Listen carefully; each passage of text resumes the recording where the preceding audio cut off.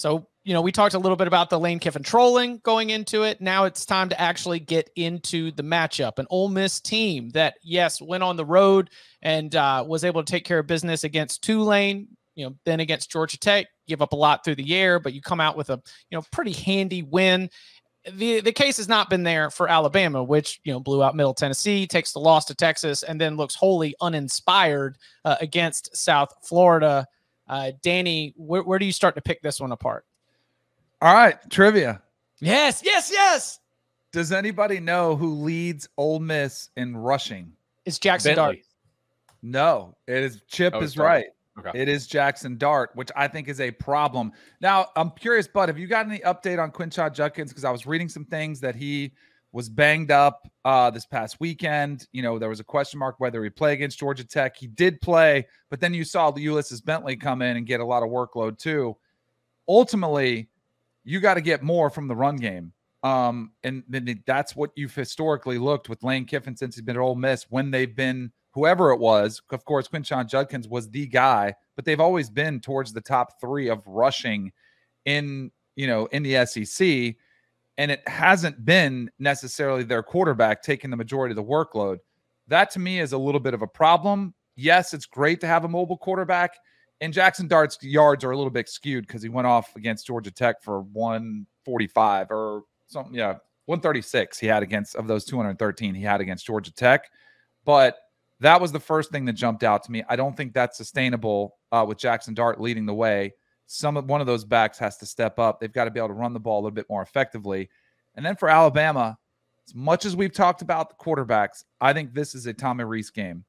He has to utilize the best coordinators work to the strengths of their quarterbacks. And against Texas, it looked like Tommy Rees was saying, I'm going to call a game based on what I want to do offensively, schematically, as opposed to saying, I have this quarterback, I'm going to call a game that best suits his skill set. He's got to change that dynamic, because I don't think you can fit a square peg in a round hole if Tommy Rees keeps saying, I'm going to just call a system. You need to call it for your quarterback. So to me, offensively, that to me is one of the bigger keys for Alabama. And the receivers need to step up. And like when I say scheme, he's got to get guys running open. Clearly, Milroe needs to hit them in stride, which is a accuracy issue, which we don't know if Milroe has. But if he does hit the receivers in stride, they need to start giving him separation. They need to start getting open for him. They need to start making big plays for him. To follow you real quick on Dart, he's been good. He's been better. And look, he's got a Mercer performance that is slightly inflating the overall stat set from 3 games. But when you have 7 touchdowns, 1 interception, like 10 to 12 yards per attempt on the season so far, and then to go with the, sort of my anecdotal notes, in the Tulane game, there were times where he had to step up and go make big throws on 3rd down against a defense that was getting after it. It took 4 sacks in that game, but he was able to hang in there and be able to make some winning plays. I think Jackson Dart has been better. I agree with you, Danny. You do not want him as your leading rusher as a team, but the overall set of what I've seen and what we can compile says that Jackson Dart has taken a step forward from where he was last year, where I thought he was mostly one-dimensional and not very much of a threat as a passer. It seems like that pass game has picked up just a little bit. For Bama, it feels like they need to just the first step is acceptance or admitting that you have the problem, right? It feels like they're trying to make this thing to where if they hit it right, they could still win a national title, because that's always the goal in Tuscaloosa. They need to admit to themselves that they cannot win a national title with this current group of quarterbacks, right? The new goal needs to be find some way to win the West, right? Like clearly, if you get in the playoff, you can't win games with Milroe. If I get well actually on that, fine. Miracles happen every day in this world, I guess. But like, you need to have this kid running the ball on designed runs more than 10 times per game in these big games. He is not a good passer of the football. He does not throw the ball very well with anticipation. You need to basically get the offense redesigned this week to where you're featuring his legs. His legs are much better than his arm is. You need to play low tempo, defense game, low possession, Try to let the offensive line block with better angles that you're creating with the QB run game, and stop trying to run this type of offense where, like, oh, if it hits, we can still be that level of team. Guys, it ain't going to hit, right?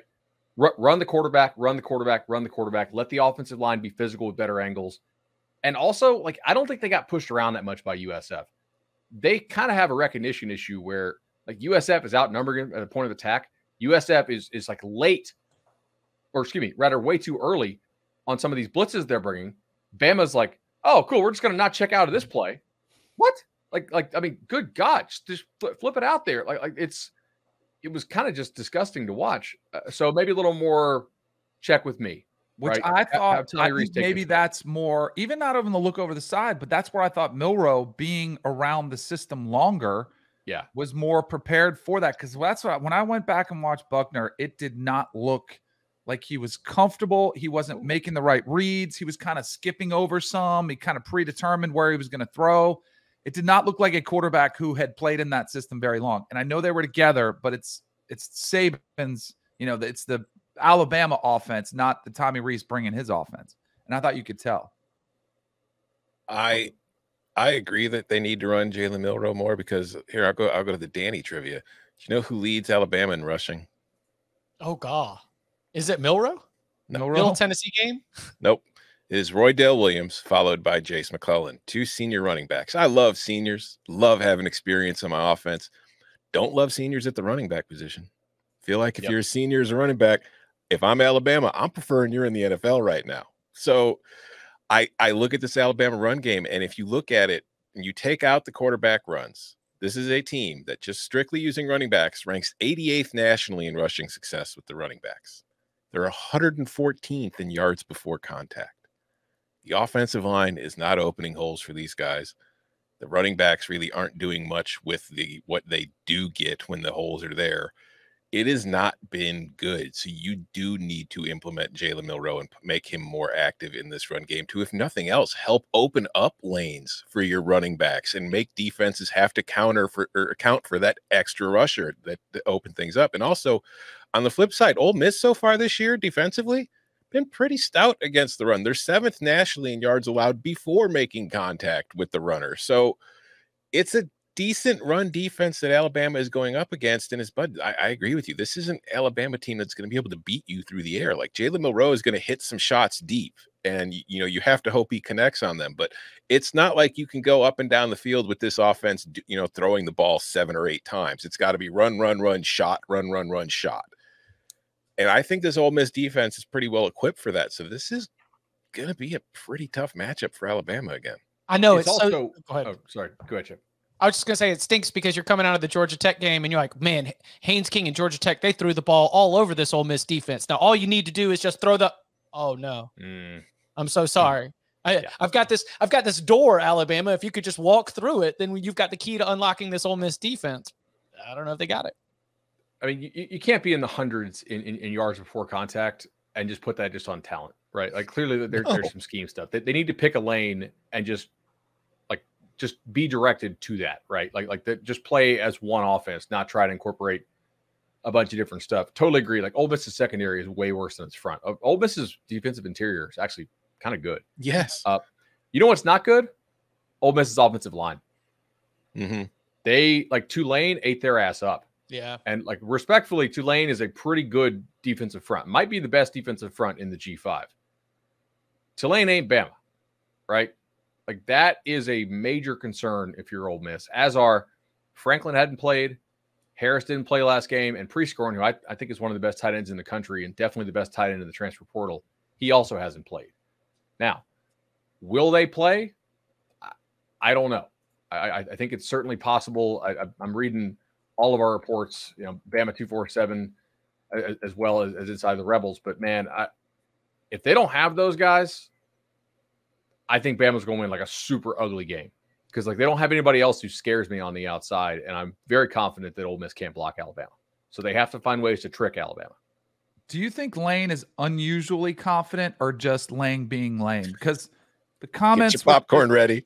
I think right. You've done that, but it wasn't all week long. Like, that was right before the game in the moment. He's out there tweeting songs about Taylor Swift, the castle's crumbling, like all this stuff. I mean, he is, and he feels, and he's addressed it multiple times. Like, I just feel like he's more confident. Granted, maybe last year's game, they kept it close. I just wonder what he sees. And maybe it's the quarterback issues Bama has. I don't know. He feels like something's up. And I think he probably likes his chances, which I guess I would too. Does he see I think he knows Bama's done. Yeah, he sees a job opening in Tuscaloosa. He's just going for an interview. He's going to be like, hey, listen, if I go in there and light it up, I'll tell you who's going to be on the call sheet. And it's like, they wanted me at Auburn. I'll do you one better. Let's take me at Alabama. I would take the first quarter over on Ole Miss's team total. I feel like Lane's going to have some script cooked up for this one. Yeah, I'm feeling a little bit worse about, the CBS Sports HQ, they hold your feet to the fire, make you make a pick, even if it's on Tuesday. I was like, Alabama-Ole Miss over. Now we're talking about this. I'm like, I don't know if I like that over anymore.